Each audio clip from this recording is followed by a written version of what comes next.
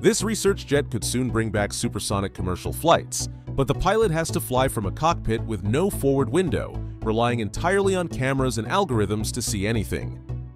NASA and Lockheed Martin are betting it can rewrite US flight rules, otherwise the entire program will be shut down. In 1973, the United States did something that quietly killed supersonic passenger travel over land. After years of complaints about cracked plaster, rattled windows, and angry communities under test routes, the FAA banned civilian supersonic flight over the continental US. The rule did not care how efficient your engine was or how advanced your avionics were. If you went supersonic, you made a sonic boom. And if you made a sonic boom, you were banned.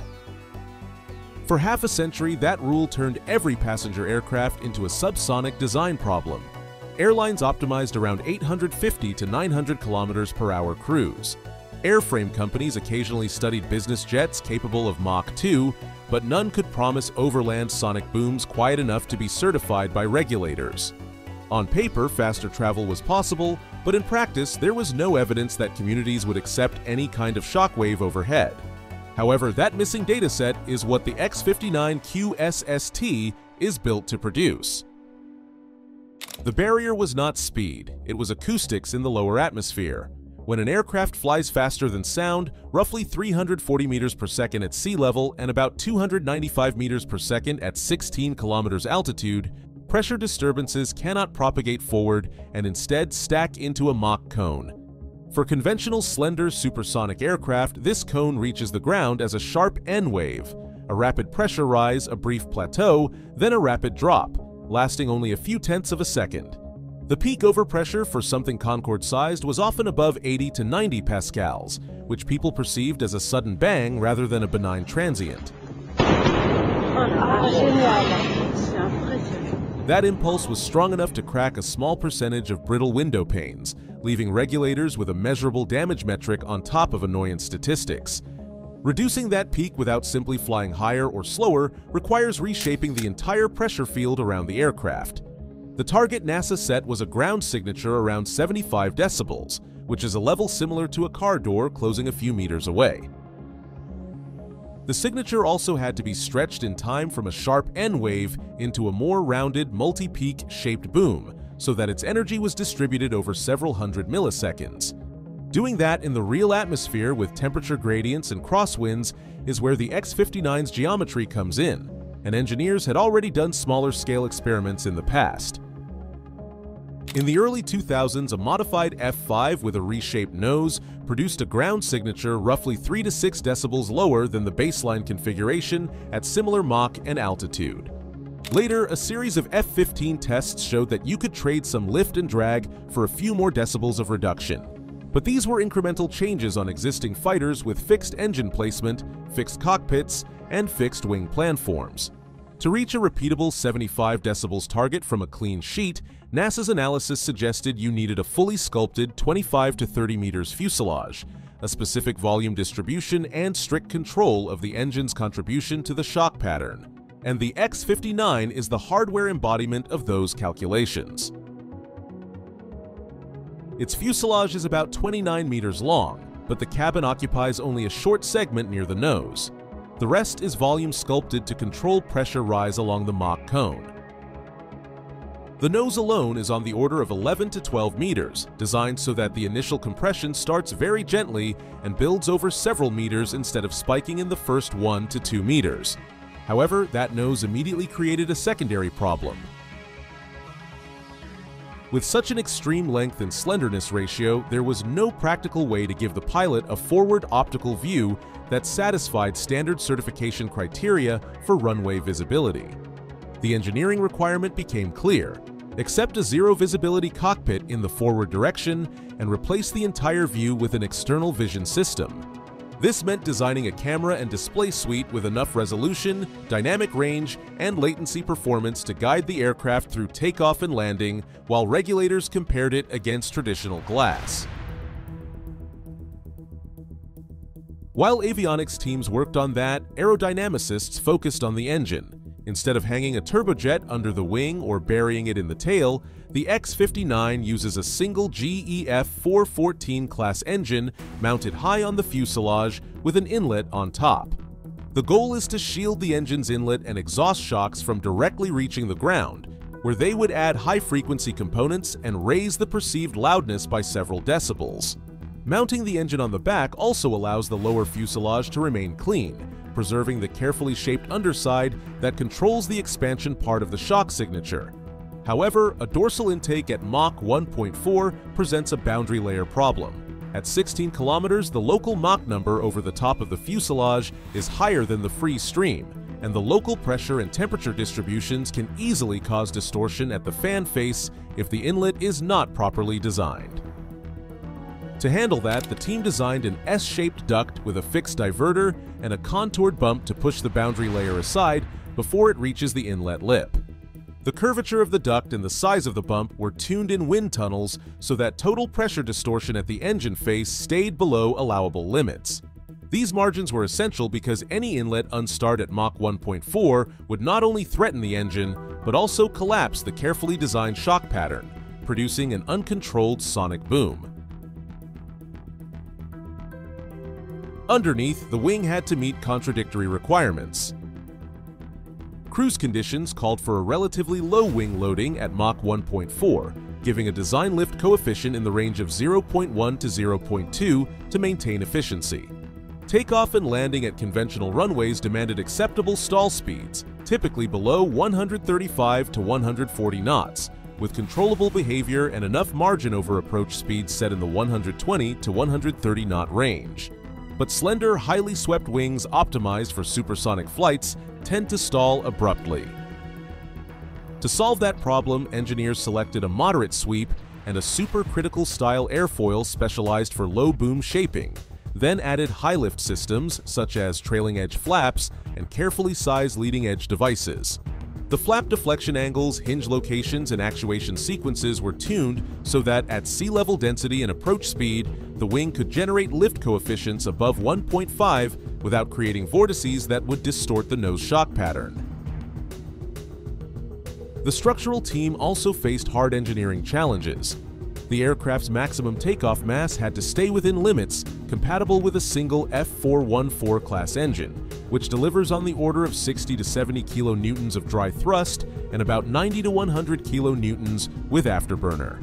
That set an upper bound on gross mass in the 14 to 15 ton range if reasonable takeoff field lengths around 2,000 meters were to be maintained.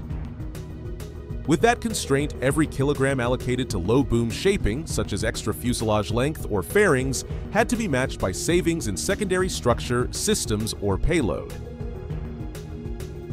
When the first miniature wind tunnel models went into test, the results were not immediately within targets. Early configurations produced ground signatures that were smoother than classic N waves, but still peaked near 80 decibels under standard atmospheric conditions, roughly 5 decibels louder than the program goal. Analysis of pressure traces from arrays spaced tens of meters apart showed that a mid-fuselage volume change and the engine installation were contributing to unwanted secondary shocks. On the next iteration, designers reshaped a fairing near the wing root trailing edge and adjusted the tail. Another round of tests saw the modeled signature drop by several decibels, but only when the aircraft flew within a narrow band of Mach in altitude. This was the mid-program reversal. The low boom shape was more sensitive to operating conditions than expected. Small deviations of plus or minus 0.02 in Mach or a few hundred meters in altitude could push the ground signature outside the desired corridor by 3 to 4 decibels. That level of sensitivity would be difficult to control in day-to-day operations, especially when flying over communities with variable weather. In response, the team expanded the analysis to include realistic atmospheric profiles with temperature gradients and crosswinds, and then adjusted the size of the nose and canard wings to broaden the sweet spot in flight conditions. Control laws for the digital fly-by-wire system were also updated so that, in demonstration mode, the autopilot would hold speed and altitude to tight tolerances while minimizing control surface deflections that could disturb the pressure field. The cockpit vision system went through a similar cycle of trial and refinement. Initial concepts used a pair of high-resolution cameras mounted near the nose with a field of view equivalent to a conventional cockpit, feeding a large display in front of the pilot. However, flight simulation tests showed that during flare and rotation, pilots needed additional cues about runway edges and horizon alignment, especially in low visibility conditions. To solve this, engineers added synthetic vision elements based on terrain databases, overlaying a wireframe runway model on the live image with less than 100 milliseconds latency. Brightness, contrast, and symbology size were also tuned so that pilots could better judge sync rate. Those parameters were validated in simulator runs with measured touchdown dispersion, aligning the performance with existing standards for approach guidance.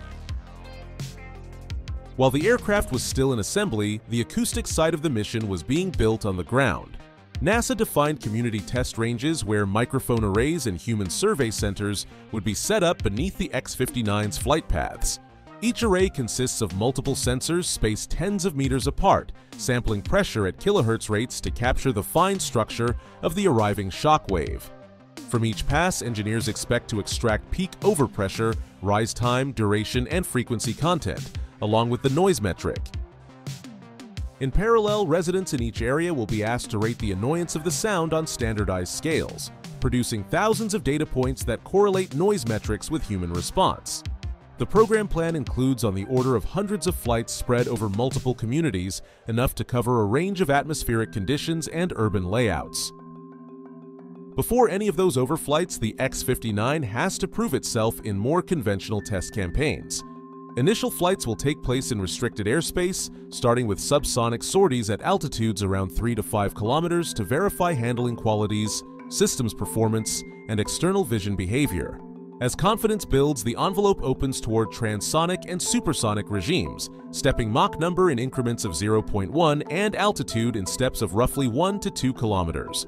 Onboard instrumentation will measure structural strains, inlet pressures, control surface loads, and temperatures across the airframe, with particular attention to nose heating at Mach 1.4, where fuselage temperatures can rise considerably. Microphone arrays under these initial supersonic tracks will provide the first real-world comparison between predicted and actual low sonic boom signatures. If these early flights confirm the acoustic models within a margin of a few decibels, the aircraft moves into its primary role, community response testing. Here, the operational pattern changes. Instead of looping above a restricted range, the X-59 will cruise along straight tracks over selected towns at fixed speeds, altitude, and heading. The payoff, if the numbers line up, is a new regulatory standard expressed not as a simple ban, but as a limit on ground signature. Instead of no supersonic flight over land, rules might state that commercial supersonic aircraft must keep community overflight signatures below a specific decibel threshold. However, the trade-offs will remain. Low boom shaping tends to increase wetted area and structural length, adding drag and mass. Mounting engines on the back with top-mounted inlets reduces sonic boom, but can raise inlet losses and complicate maintenance. These penalties will show up in fuel burn, seat count, and ticket price estimates. But without a measured, regulator-accepted low sonic boom standard, none of those trade-offs could even be evaluated against real rules. What began as a set of equations about pressure waves is becoming a full-scale reference aircraft. If the X-59 proves that it works, it will give regulators a concrete basis for rewriting rules that have been static since 1973 and decide whether quiet supersonic flight is finally acceptable over land. But this careful approach to speed is very different from how engineers tried to break limits in the past. Decades earlier, there was a bomber so fast that its paint literally started peeling off the fuselage in flight. And yet, it vanished after only a few tests. Click the video on your screen to see what happened to that aircraft and why a bomber built to outrun missiles never made it into service.